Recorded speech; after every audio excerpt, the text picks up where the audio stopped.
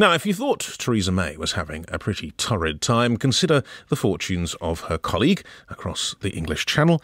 In France, President Emmanuel Macron has had a very difficult time indeed in the last few weeks, with burning cars and rioting in the streets of Paris, people daubing graffiti on national monuments, and a sense that his presidency might even be under threat. And it all seems to come down to a feeling that people represented on the streets now by the Gilets jaunes, the yellow jackets, are people who've been left behind, who've been ignored, who've not been listened to when it came to rising fuel prices, for example. So this all set us to thinking about the problem of connected leadership, of people who are the leaders actually being in touch with the people that they're leading, and how this can fall down both in politics and business. Well, one person who knows a lot about this is Christine Comaford. Now, she's a leadership consultant based in California. She's been an advisor to several American presidents. I spoke to her earlier, and I asked her about the problems of senior politicians like President Macron of France seeming to be out of touch with a number of his own people. We have to have three things to be a connected leader, and it doesn't matter if we're in politics or the corporate boardroom or in a nonprofit. We have to be high in emotional intelligence, which means aware of our own feelings and able to self-regulate, meaning if we're angry, we don't send the flame email, but also the social competence part, which is aware of others' experience and being able to navigate other people's emotions. Second, we've got to foster the experience of safety, belonging, mattering, which Macron has basically thrown out the window. And then we've got to be emotionally resilient so we can adapt and adjust and lead people through any emotional challenges. It's very interesting that she laid it out like that, because obviously I know you've advised presidents yourself in the past. Do you find politicians naturally have those qualities you're talking about? Some of them do, some of them don't. So of the presidents that you've talked to, I mean, have you often found that they, I'm not saying in specific terms, but have you noticed occasionally perhaps even a feeling that they don't see the need necessarily to be as aware as you're saying of people's feelings? Yes, and the problem is when they have that king mentality, ordained by God, versus, hey, let's remember we were elected by the people. We're here in service to the people.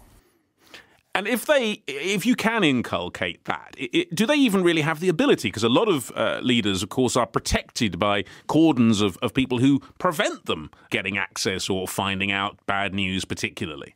It depends on the leader, but I do find the ones that truly believe in the value of the people, that want to foster that experience of, hey, you're safe with me, we belong together, you individually matter. Yes, then they can learn that, or they can at least focus on it and course correct when things go awry. But when we look at what's happening with Macron, what's so interesting is he gave a speech recently with the slogan of let's change together, but he's not building any togetherness. So what's he missing then? He's missing perhaps the reality? He's missing perhaps the mechanisms of finding out what people think and feel? He's hearing what they think and feel. He's just choosing to ignore it. Think back to Maslow. Once we have food, water, shelter, warmth, the most important things beyond that are safety, security, freedom from fear. Look at what's happening with yellow jackets. They're actually wearing safety vests. It's such an interesting metaphor. They're not feeling safe. Belonging, we're not in this together, Macron. And then mattering, you're not hearing what we're saying. So this cultural revolution that he wants to create, he's totally missing that a revolution is not done by one person. It's a collaboration. It's meeting people where they are. If they're upset, it's sitting down with them saying, talk to me, let's collaborate, let's figure out how to handle this. He's holding himself above others, which is causing tremendous disconnection, and this isn't going to change until he can actually get down there with the people and collaborate with them. Do you find a similar problem with business leadership? Are there business leaders you've met or helped who've had similar problems in connecting with the people they need to connect with? Yes, absolutely. And, one of the things that we're brought in most often to work on in our executive coaching work is leaders that say, hey, Christine, come in and fix my people. And the first thing we have to say is, well, your people are operating within a system. How did you help create it? How are you helping to sustain it? I was going to say, because almost they seem as if they're not aware of the problem in the first place. Well, they're aware there is a problem, but not what that problem is. Yes, and it's back to low emotional intelligence, Roger. They're not looking at their part of it. They are saying, fix this thing outside of me. I don't want to take responsibility for it.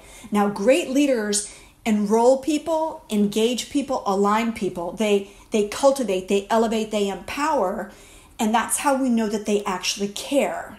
So when we don't bother to engage them, to enroll them, to align them, to cultivate, elevate, empower, we're basically saying, you don't matter, which is Macron's problem.